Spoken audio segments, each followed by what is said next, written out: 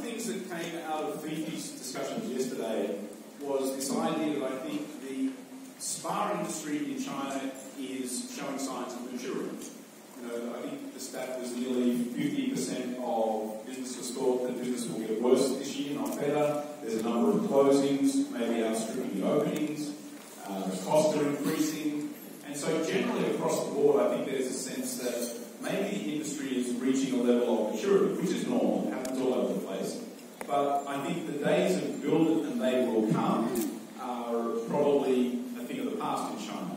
And so it's important to understand where your business is today, where you want to go in the future, and some ideas about how to get there. Now, strategies can be very complicated. They can also be very simple. Beer plus Homer equals president. Now, given the fact that the president we have in the US at the moment, it might actually be quite appropriate. But what I want to do today is walk through 4 simple steps. What is the current state of your business? Why did you get to this current state and where can you go? And those two we'll look at in conjunction because I think the why informs the where you can go. And then we're going to have a couple of points on how. The what, think of it like a health check for your business. What's the current state of my business? The 3 basic tools that I would always look at for this are a strong, solid set of KPIs, key performance indicators, a strong P&L awareness, aware of what your P&L is, your profit and loss statement, and cash flow. Cash flow is something that I don't hear spoken about a lot in spa land, and I think for any small business, as we heard the term, cash is king, and cash flow is an important thing to understand. So a few quick tools that I would throw out in terms of KPIs. I spoke about KPIs here a couple of years ago, I think. So I won't go into a lot of detail, but a few of the big ones that we talk about in hotel spas especially is the capture rate. Capture rate to me is a measure of the relevance of your spa to the guests in the hotel. I remember when I first started in this industry a few years ago, I'd go to an event like this, people would be up on stage talking about 30 to 40% capture rates. And at the time I looked at that and thought, well, we don't do that. And I don't think they do that either. But I think people are a lot more aware now of what a realistic capture rate is in a hotel environment. And in a hotel like this, I don't know, is the spa manager from this spa here today? No? No? We don't want to share anyway. No, look, the reality is in a location like this, the capture rate is probably, I would almost say guaranteed, 5% or less. And to me, in terms of relevance, that means 95% of the guests in the hotel don't really care about the spa, at least don't care enough to go. So understanding what your capture rate is gives you an understanding of how relevant your business is to the guest in the hotel. The average check is another one we look at a lot in spas. You always hear hotel spas especially talking about the capture rate and the average check as their key metrics. The problem with an average check, though, is that it is just really a factor of the price of your treatment menu. It's certainly not a measure of efficiency, certainly not a measure of profitability. If you're selling treatments that are $100 for 1 hour and then you're selling a 2-hour package for $185, per hour you're making less money when you sell the $185 treatment, but your average check is high. So it can be very misleading as a KPI. This is one that I very rarely hear talked about in spas, and I think it's probably the most important. GOP path. GOP being the gross operating profit, and path being the per available treatment hour. And per available treatment hour is calculated by taking the total number of treatment beds you have, not rooms, multiplied by the total number of treatment hours hours that your spa is open. So if you have 8 treatment beds and your spa is open for 10 hours a day, your total treatment hours available is 80. And the reason that we look at GOP as opposed to net operating profit is because there's a number of things in net operating profit that you really can't control. Things like taxes, things like fees, things like depreciation will come into those calculations. So the GOP per available treatment hour is a key metric. The important thing is there's a bunch of metrics out there that you can use. What's important is that you understand what metrics are important to you in your business, and that you understand what each of these KPIs tell you, and more importantly, what it doesn't tell you. Because we have a tendency using when we look at KPIs to see what we want to see. The profit and loss statement. I'm not going to spend a lot of time on this. I would hope everybody in here knows what a profit and loss statement is. It kind of looks something like that. Basically, your revenue less your expenses. That's the bottom line of a P&L. But where a lot of spas fall down is that they're really good at understanding their revenue streams, not so good at understanding the expense items, the line items under the expenses category, and particularly understanding why it varies from month to month. So if you're a spa operator, you need to understand the P&L fairly intimately, and you need to go into those expense line items and understand what each one means, and then track it on a monthly basis, and then understand why there's a variation this month. I was lucky when I was growing up in hotel land, is I had some really smart financial controllers that I worked with who were always happy to tell me and explain to me how these expense items came in. And especially if you're running a hotel spa, the financial controller might be attributing costs to your business unit that you don't even know about. And you don't really understand why you're getting charged for those utilities. Why are you getting charged that much? Is there a meter on your spa? Has he just divided it by a certain number and thrown it onto your P&L? You need to understand your P&L intimately to understand your business. Cash is king, and cash flow is something that a lot of people that I talk to in spa land don't really have a grasp on. And it's as simple as understanding what a payable is, what a receivable is. Understanding your inventory flow, your control. How much money have you got tied up in inventory? What are the payment terms that you have with your suppliers? And if you can defer a payment by an extra 5 or 10 days, that can make a massive difference in terms of your cash flow.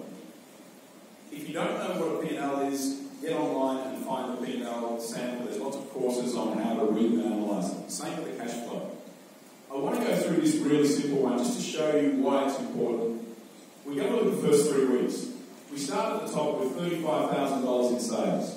We've got a bunch of outflows that are going to total $34,985. We've only got $15 left at the end of our first week of business. And the biggest one of those is production costs, just over 12 grand, payroll, and rent is 12 grand. Down the bottom is the important bit. You see beginning cash balance and ending cash balance. So we started with $20,000 in the bank before we started this week. We now have 15 left because we've made a little bit of profit. So we now have $20,015 left. In week 2, sales are down. So we're now down to $27,500, and the expenses are kind of the same as they were before. But what's changed here is that we don't have to pay rent this month. But what we do have to pay is our credit card payment. We're a small business, we're living off our credit card. All of a sudden that credit card payment comes due in week 2, and if we don't have enough money to pay for it, we can find ourselves in a hole very quickly. And so at the end of week 2, we're actually $5,000 behind in terms of our net cash flow. But remember, we started with a little over 20, so now we've still got some cash in the bank, which means if we get hit with a credit card payment, or if we get hit with a fine, or if we get hit with some major unplanned expense, we've still got that $14,000 ready to go. Then in week 3, the sales have gone back up, the production cost has gone up in line with that. What's changed here is we don't have to pay rent again because we've paid rent at the start of the month. We don't have to pay it for the next few weeks. We don't have to pay our credit card because we've paid that off, but we do have a loan repayment that we have to kick in.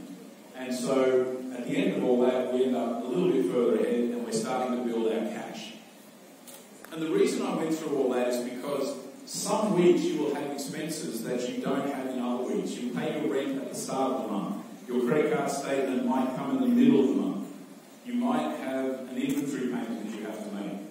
And so when you're in a small business, if you don't control the cash, you don't understand how much cash is in the bank that you can spend, again you can find yourself in a hole, and that's what cripples most small businesses. It's cash flow. It's not actually the business itself. It's just the ability to control the cash, the ins and outs. So that's the what is the current state of our business. The why and the where I always look at together. Why did we get here and where can we go? Because I think the why informs the where. The 2 best tools that you can use to work out the why and the where, in my opinion, are the SWOT analysis, which I hope familiar with, and the blue ocean strategy, which if you haven't checked out the blue ocean strategy, you really must. It's a bit dark. I think everybody knows what a SWOT analysis is. You assess your strengths, your weaknesses, your opportunities, and your threats. But looking at it in this perspective, the green stuff is the good stuff, the red stuff is the bad. So your strengths and opportunities are good, the weaknesses and threats are obviously bad, but having a look at the other axis, the vertical axis, external versus internal. Strengths and weaknesses are your own. Opportunities and threats are external to you. You can't control them. You can try and exploit them, but you can't control them. And so it's important when you're looking to work out what to focus on to fix your business, you focus on the things you can control. You can't control the opportunities that are out there.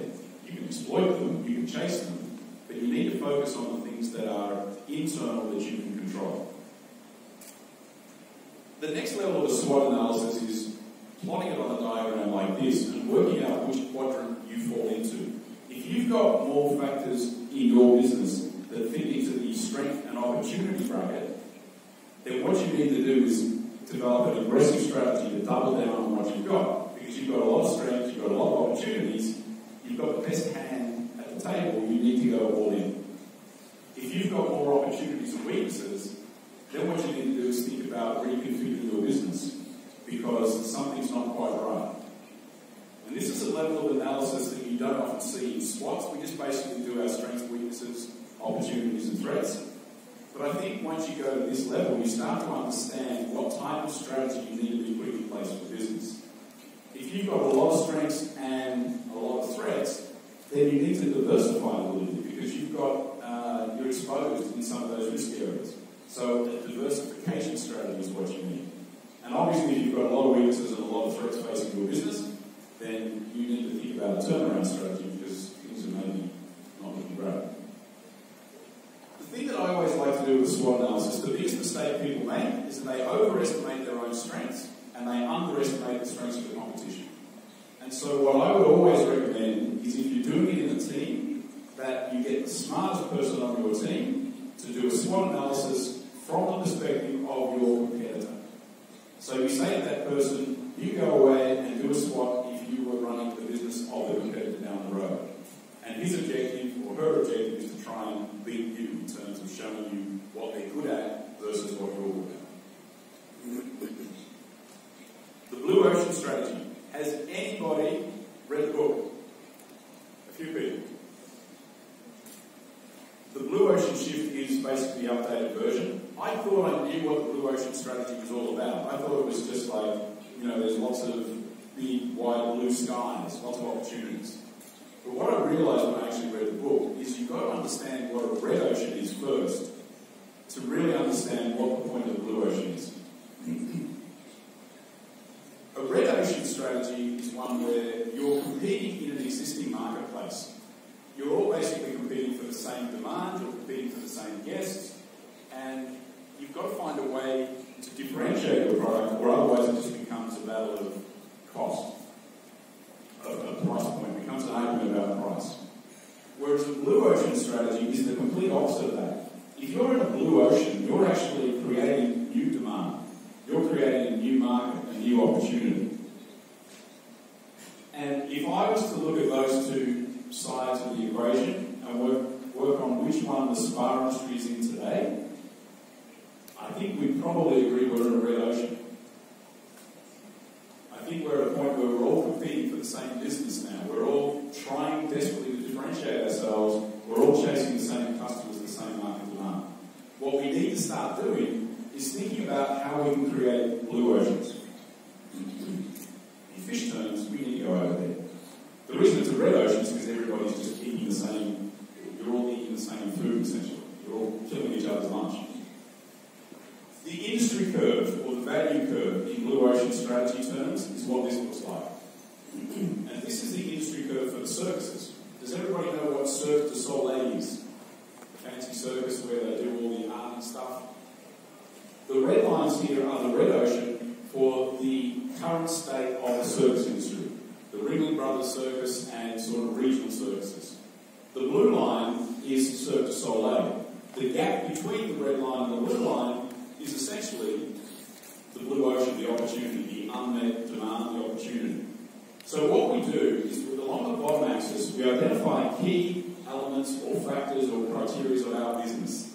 In this case, if you can read it there, the circus has looked at price, star performers, animal shows, multiple arenas, fun and humour, all those things. So they're the key elements of the circus business. On the vertical axis, again, we're basically rating them from high to low in terms of the value that they represent to the business. So if we follow the red line, you see that the curves are basically the same for the two types of circus, Ringling Brothers being the leader and the regional circuses following behind. You can see at the top there, they've talked about star performers and animal shows and idle concessions being their big things. They're the things that are really important in circus. People go to see the famous, the celebrity jugglers, the celebrity clowns, the celebrity acrobats. Animal shows, they also go for animal shows, of course, which are expensive. Idle concessions, I guess, just make a lot of money for them. And multiple arenas. Ringling Brothers had a 3-ring circus, that was their thing. What Cirque du Soleil did is say, how can we eliminate those factors from our business model moving forward? And so, what they've done is they've eliminated star performers, they've eliminated animal shows, there's no animals.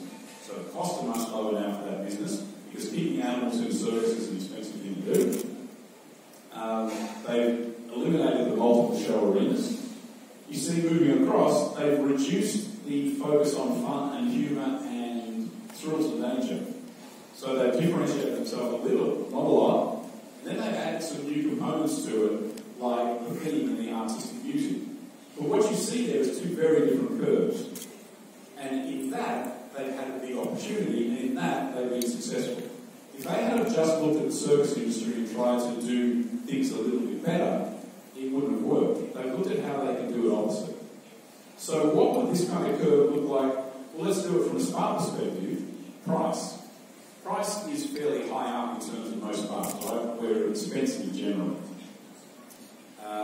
Facilities. Normally we've got very high facilities. If we look at something like therapists, the focus on therapists, I think, at least from a hotel spa point of view, is fairly low. They're an important part of our business, but as a point of differentiation, how many of our guests or our customers really know the difference between one therapist and another in our hotel spa? Not a lot. So if we say price is high, facilities are high, and therapists are somewhere a bit lower, how can we create a model that is opposite that? Something with a low price point, something with a low focus on facilities, and something with a higher focus on therapists. In a way, that's kind of what this massage on demand business has done in places like the US and the UK. Companies like Zeal and Soothe, which some of you may have heard of. I don't know if there's an equivalent in China, probably not.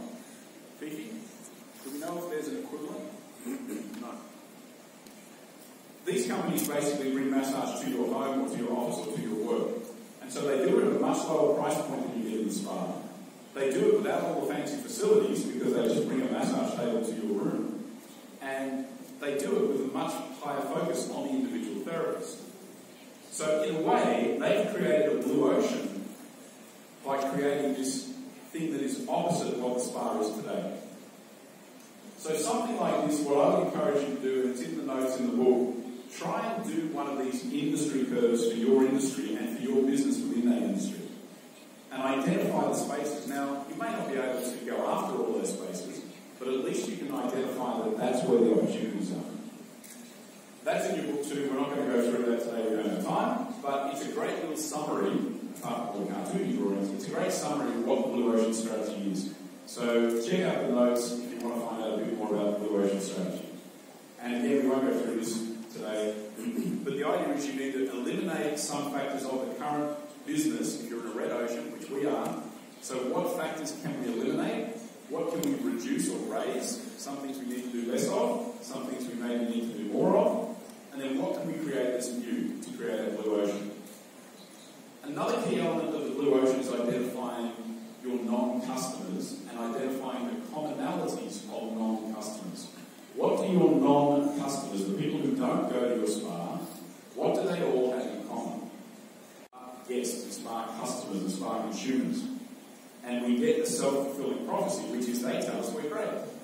It's like when you do your guest survey at the end of the treatment. The feedback is always fantastic, because we're great. But what we need to do is talk to the people who aren't our customers and find out why they're not coming. And when it comes to non-customers, in the Blue Ocean strategy, they've identified 3 levels. You've got the current market there in red, so they're your current customers. The next level out is your soon-to-be non-customers. So these are the people that have been to your spa, they've checked it out, they've had enough, they're bored, they don't want to be here anymore, they're leaving soon unless you find a reason for them to stay. Pardon me.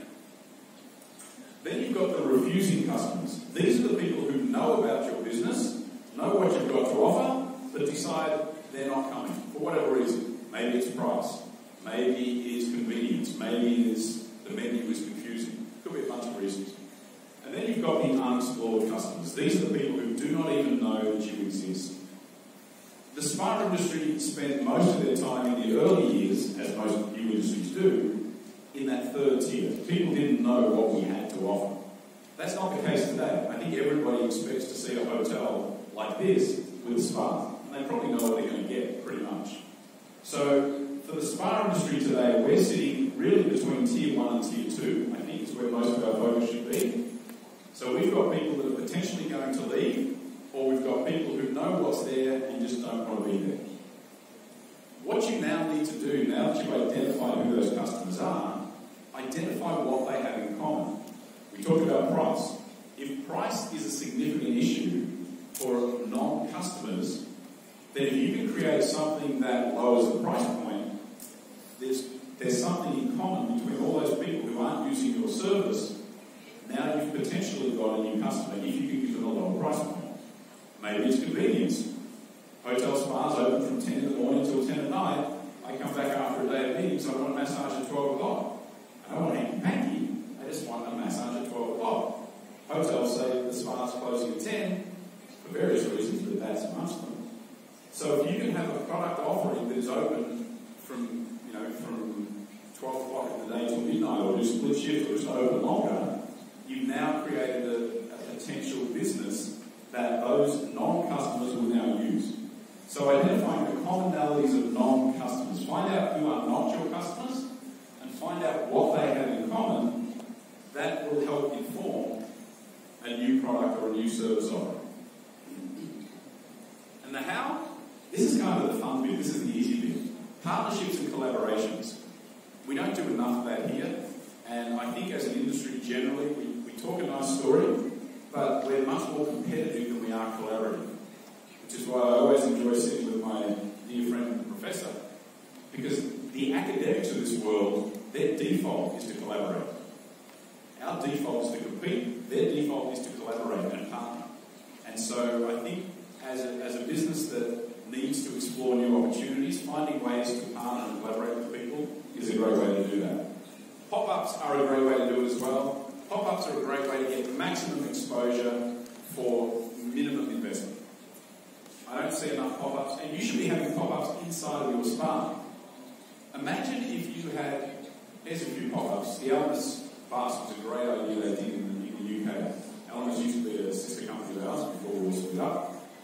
They got an old double-decker bus, fitted it out, put some express treatments inside. Great exposure everywhere they go. Just driving down the streets, it's great exposure. But what it also is a bit of a laboratory for them. It gives them a chance to test out new treatments, new products, new services in the bus, in a high-profile exposure environment. Now that's a bit of an extreme case. As I said, it's a lot of cost. I think it cost me £60,000 for the bus. But there's a number of different ways you can do pop-ups. Pop-ups are a great way to do it. A pop-up inside of your spa. If there is let's say Kate Spade had an athleisure line. I don't know if she does. Like yoga pants and stuff like that. If you could do a launch of her new range in your spa or in your gym, she has a pop-up. She comes and builds a pop-up inside of your spa for that 2-week period. Gives her great exposure, gives your guests something new to look at, creates some treatments around it. It's a great opportunity for both people to get some exposure and for you to offer something different And particularly if you're in a hotel spa, it gives you another story. Because hotel spas are always looking for a new story. The lean startup is something that is a tech thing. Has anyone heard of the lean startup? Sam's heard of everything. Thanks for putting your hand up, Sam. The lean startup is basically this idea, come from Silicon Valley, from all these tech startups, the idea of building a minimum viable product, getting it out to the market as quickly as you can, don't perfect it, get it out to the market as quick as you can, and then get the feedback from the market, and then learn from that, iterate, change, and then update the product and then launch it again. Because I think what we do, especially in spas, I think we tend to say that we're the experts, the guest isn't. And so we think we know what the guest wants, and we put out what we think is the best version that we can do.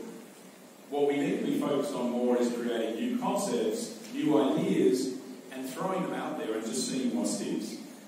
Literally, put it out there, launch the product, test the product, measure it, get the feedback, get the data, learn from that, then launch another version of it.